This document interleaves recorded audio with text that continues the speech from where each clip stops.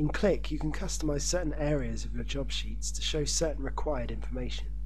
Go to the Jobs module tab, and then when looking at your job sheets, right-click one of the columns and scroll down to Column Chooser. Then, you'll see a pop-up box with different areas of information for you to select. Choose one of them, and then you'll see an extra column providing you with that info. If you left-click the top of this, or any other column, and drag it to this area, you'll see just that specific information.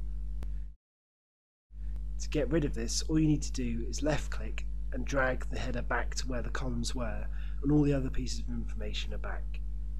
To delete any columns you don't need, just right-click the header, scroll to remove this column, and that will delete any unnecessary information.